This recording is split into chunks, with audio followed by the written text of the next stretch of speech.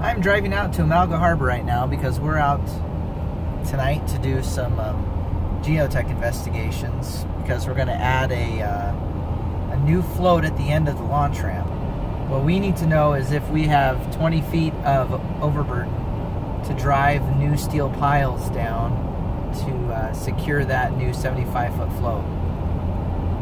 We only need 2 piles, so we're going to take our boat and we're going to tie off to the float and position ourselves so we can drive a homemade water jet into the mud.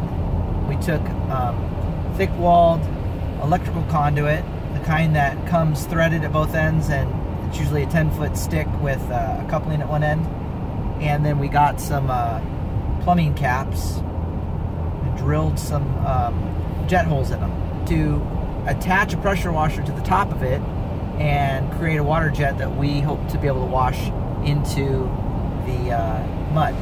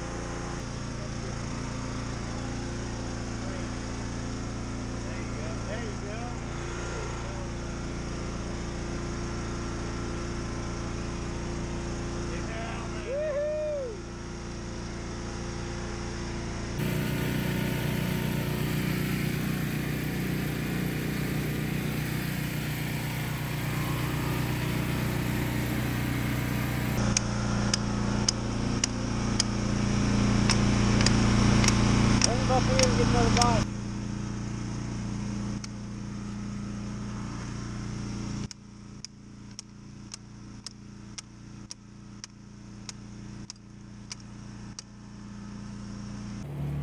Taking the shot? Yeah. So we're just gonna, what do you want to call it? We'll call it hole 1. Piling? Sure. Hole 1. So we're drilling through some marine clay. Alright, so a quick recap. The water jet worked really well, actually.